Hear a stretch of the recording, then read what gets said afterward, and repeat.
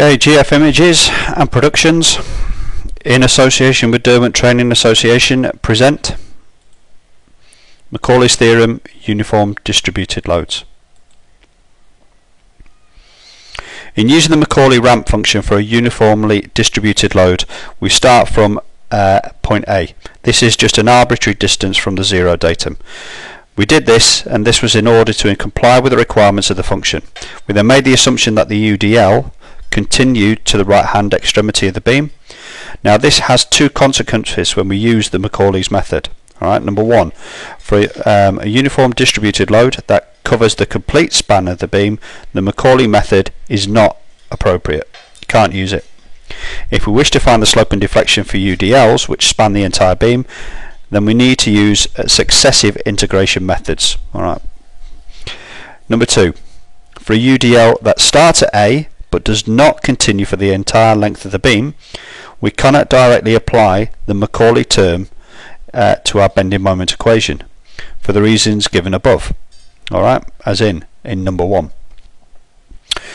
We need to modify our method in some way to accommodate this type of loading. In effect, what we do is we allow our U.D.L to continue to the extremity of the beam, and we counter this additional loading by introducing an equal and opposite loading into the bending moments expression. So for the beam here, what we need to do is you need the same again with all beams. You need to determine the deflection of the beam at its center. Now what we're going to use for EI, the flexural stiffness, we're going to use the figure 100 mega Newton meters squared. So what we have to do, normal, we find the reactions at the supports by taking the moments about RB. Alright, so you got 10 RA equals 30 times 7 plus 80 times 5 plus 50 times 3. You have the left hand end 76 kilonewtons, right hand end 84 kilonewtons. Now what you need to consider is what we discussed in the classroom yesterday, is when you're using Macaulay's theorem, you go to as roughly about a meter away, if it's in reality of course, from the edge of your beam. Then you form section XX. So what you're doing now is you're going to take moments from the left of X and X. So therefore the bending moment is equal to 10 cubed 76x minus 30 x minus 3 plus 50 x minus 7 minus 20 divided by 2 times x minus 3 to the power of 2 plus 20 divided by 2 x minus 7 2.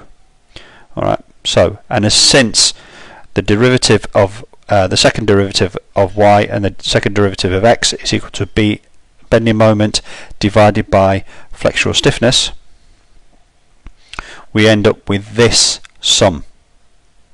Now I'm not going to read it out because it's so long-winded, but I'm going to leave it up here for a couple of seconds and you can read it all the way through. Feel free to move back and forward through this video, press pause and read it if you want.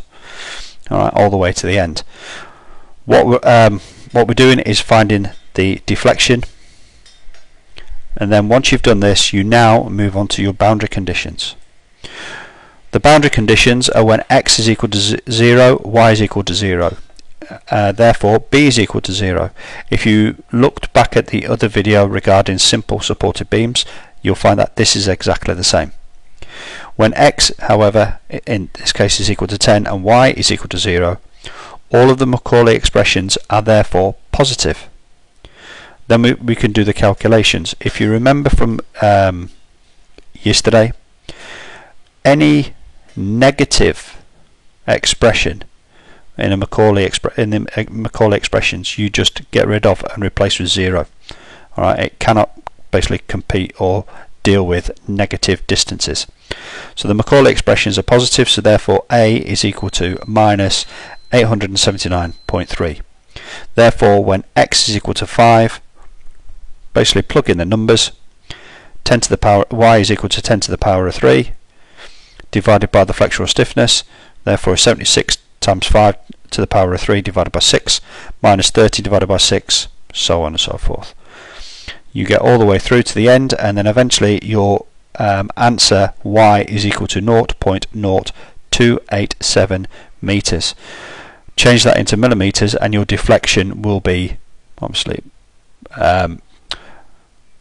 28 millimeters, 28.7 millimeters.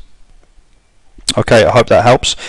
If you need any help regarding this or regarding the actual lesson plan, feel free to email me during the week and I'll answer your questions.